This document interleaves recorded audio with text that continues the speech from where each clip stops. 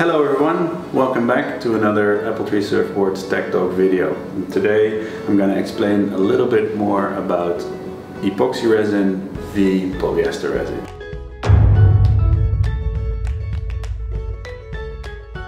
Now polyester or PU, PU is really about the foam core, but a lot of people address the boards as PU boards. On epoxy, a lot of people talk about EPS boards. Now EPS and PU talks about the core, but it usually goes hand in hand with epoxy resin or polyester resin. Because the main difference is this: if you use an EPS core, you cannot use polyester resin because the polyester resin will melt away the core of the surfboard. I'm not going to go much deeper into that, but the only thing is you have to realize that if you have an epoxy surfboard, fix it with epoxy resin.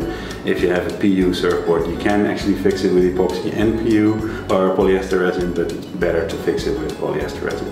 But how about these resins? Now polyester resin is quite a bit older than epoxy resin, and it's been used in surfboards for a long time. The main reason for this is it's got a really nice and lively feel when the board is new, and also polyester resin is abundant and it's very cheap and you can get it everywhere. And this is a reason why a lot of surfboards are still made from PU foam and polyester resin. Now there's a lot of downsides to polyester as well.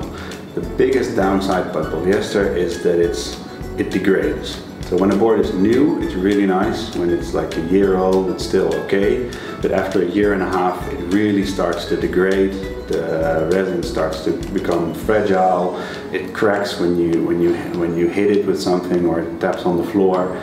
Even if a board is not used, the resin will still degrade. So if you grab an older board, it'd usually be yellow, but if it's kept in a box or something, it might still be white, but still, if you squeeze it a little bit, you shouldn't squeeze a surfboard, but if you do, you will hear it crackle a little bit. It's really brittle material.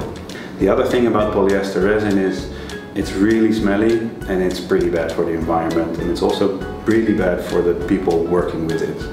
So it's one of the biggest reasons why we don't use any polyester resin in our factories is worker safety and worker health. We still use respirators and everything and safety measures, but we really don't want to use this smelly old polyester in our factories.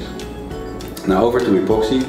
Epoxy resin is harder to work with, it's more expensive, but it finishes a board way stronger.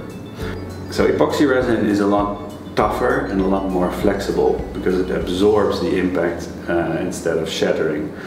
And the other great advantage of epoxy resin is that it doesn't degrade over time. So our boards will remain strong even if they get a little bit older.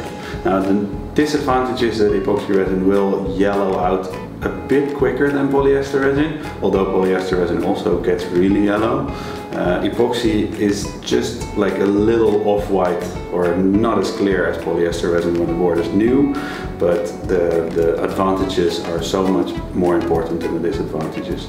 And another key thing in epoxy resin, and another key thing for us as Appletree Surfboards, is that epoxy resin is available in a bio-based version, and that's the only version that we use.